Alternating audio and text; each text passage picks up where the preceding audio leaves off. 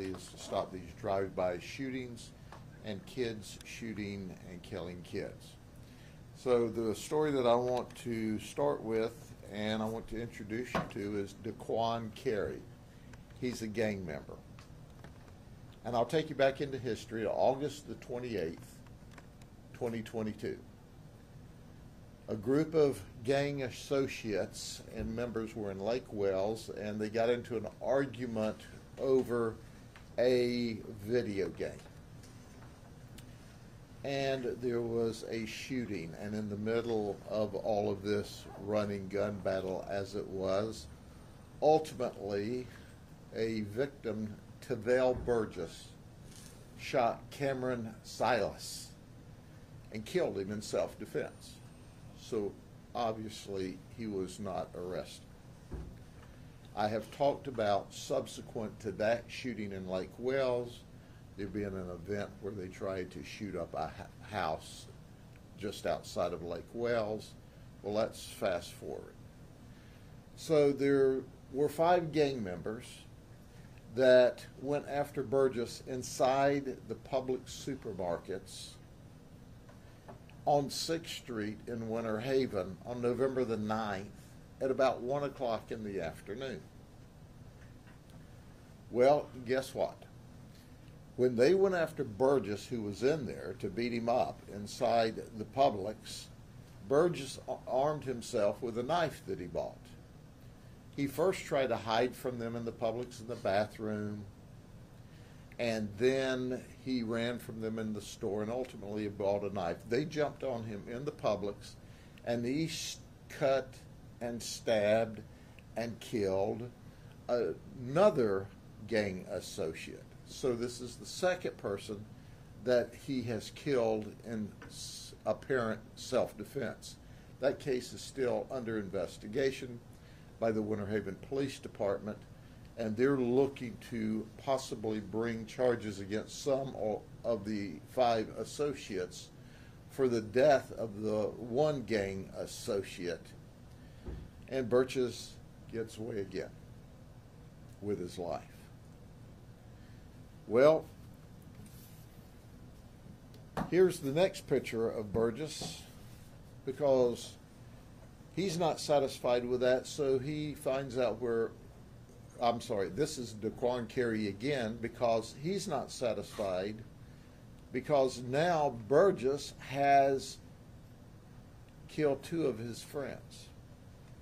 This Silas and this other victim inside of the Publix named Demetrius Alexis. So on November the 22nd of this year, just a few days ago, in Waverly, Florida, Daquan drives by Burgess' residence, sees Burgess outside talking to his girlfriend, and does a drive-by shooting with the intent of killing Burgess in retaliation for Burgess's 2 people that he killed in self-defense as a result of gunfights. It's very complicated. But guess what? Daquan misses. And in this particular event, Daquan tries this drive-by shooting in unincorporated Polk County, and immediately we assign our detectives, who are just the very best, and our gang unit, and the search is on. Our gang unit does some remarkable investigative work, and so they get on to Daquan Carey. And they know he's armed. He always carries a gun. We know that he had this AK-47 handgun. And we want to give you a picture of what happens. People look down this gun anytime Daquan's around, because he's a very, very dangerous person. So there's a road called Mahogany Run over in the Cypress Gardens area. And our gang detectives, while on surveillance, see Daquan. And at that point in time, they go to arrest him. And Daquan does what Daquan does. He resists. And they had to fight him down. They got him handcuffed last night. And in his right front pocket was a 9mm handgun. We're fortunate that he didn't try to pull that handgun on our deputies. Daquan's fortunate that he didn't pull that handgun on our deputies. If he had have, we would have shot him to pieces. Because we know he's very dangerous. We suspected he had a gun. But fortunately for us, but more fortunately for him, he didn't try to pull that gun on us, but he had it when we were fighting him down. He's locked up right now. Okay, here's what I want to tell the community. Daquan is locked up. He's not going anyplace. He's charged with attempted first-degree murder. He's charged with a drive-by shooting and shooting into an occupied vehicle. He shot into the girlfriend's car. As a result of the drive-by, obviously, Burgess wasn't hit. But now come forward and help the Winter Haven Police Department identify and deal with these 5 or other 4 folks that are remaining from this attack inside a Publix during the middle of the afternoon when people are trying to shop. The police department needs your help. We're a little short of what I call good witnesses for that particular investigation. I've said this before. Gangbangers, such as this guy, doesn't care. He doesn't care, and his associates didn't care. That's why they were going to jump on our victim Burgess in the middle of a Publix, in the middle of the afternoon, and of course he defended himself once again. But these are dangerous folks. He can't hurt you. He's locked up. But we need to get the others off of the street too. Let me underscore, make something abundantly clear. This is a very, very, very few number of people, but they create a total panic in the community because all the community members know how dangerous they are and they don't care. They will hurt you. We have to get the associates of Daquan off the street. That's important. But here's something we first talked about last week. Let me remind you again. Jerron Dunn's 33 years of age.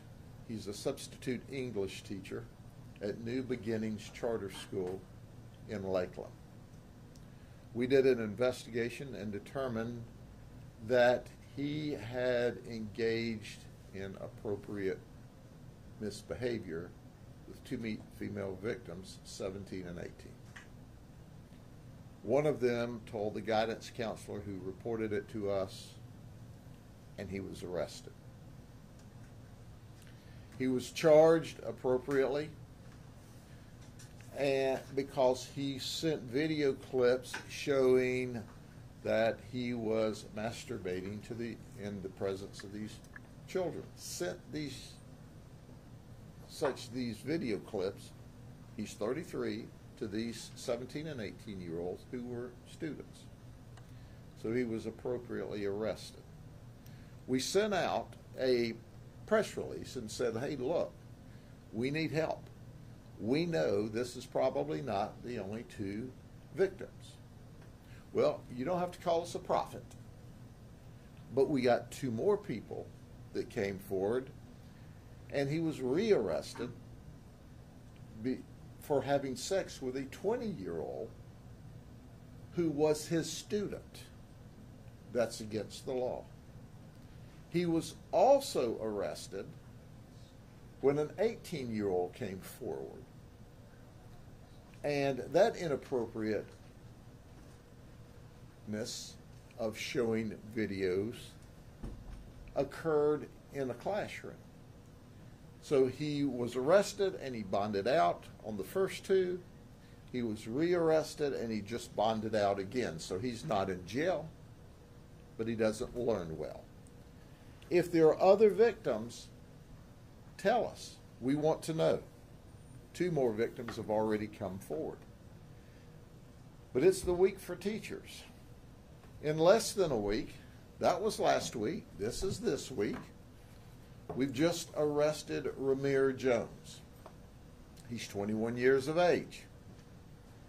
And he is a teacher at a private academy called Preparing the Way Academy. It's a private school.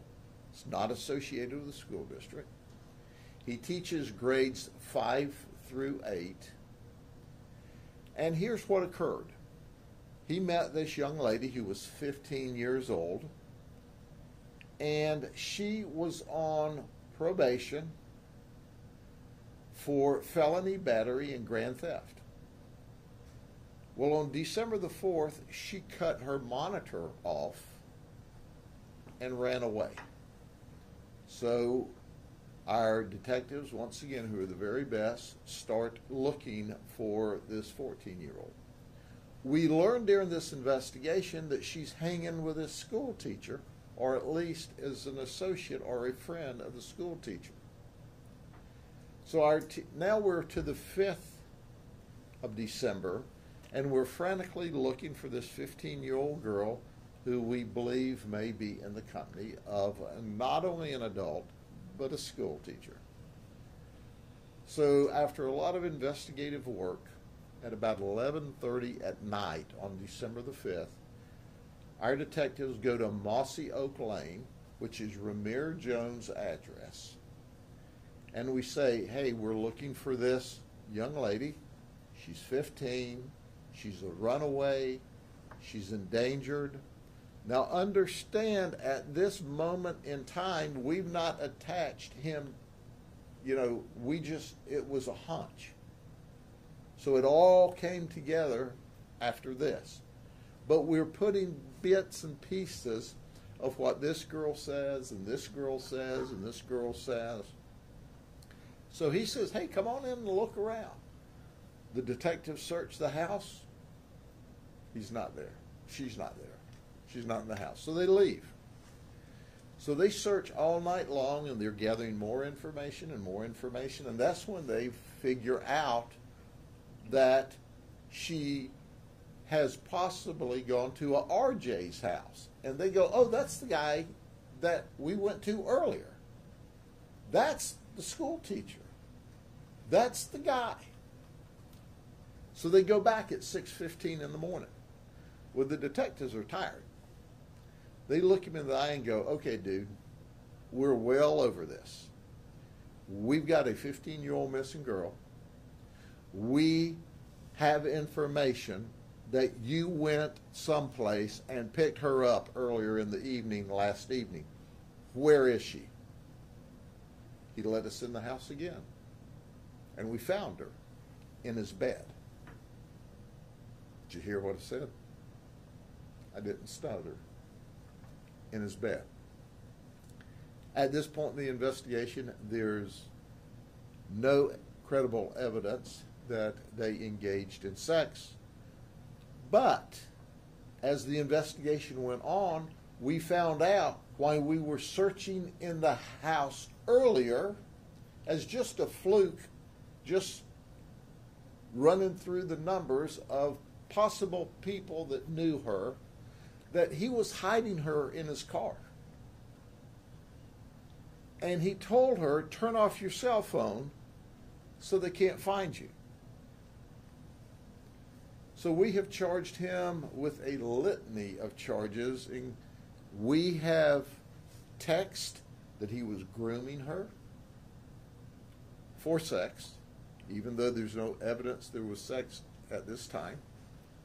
We charged him with interfering with child custody, false information to law enforcement during the investigation, tampering, traveling to meet a minor, trespassing, everything we could think of. We also arrested the 15-year-old for violation of probation and cutting her monitor off, which is a criminal violation. Ramir Jones, a teacher, not the 15-year-old's teacher, but a teacher, is currently in the county jail, and he was just given this afternoon a $51,000 bond. Ladies and gentlemen, listen to me clearly. These folks are put in a position of authority over students, over children, over kids. They are to be show the appropriate leadership for these children. Both of these fail the community, fail their schools, fail the parents whose children they were entrusted to, and they're going to be held accountable. But here's a message I want to send out to everyone. The overwhelming majority of the school teachers across this county, this state, and this nation are absolutely awesome, totally awesome people doing a great job. These few like this will always be held accountable. Not only will they be criminally investigated and taken to court, but we will always do a press release and put them on blast. You cannot inappropriately hide children or have sex with children anyway. But when you're in a position of authority over them, it makes it much, much worse. That's the two events for the day that are significant. Back to the gang event, we still have a lot of gangbangers to put in jail and ultimately in prison. So here's a message for you gangbangers. If you don't want to go to jail and prison, knock it off. Stop it. You keep running and gunning in the streets with your buddies, and you're going to be locked up too. Because we would rather see you all locked up in jail and prison and alive than dead in the streets. And if you stay after each other long enough, you'll all be shot down in the street. We've already had 2 deaths that we know of as a result of this particular event, and it's not acceptable. Anything else? Going once, going twice. Thank you all very much for being here. See you later.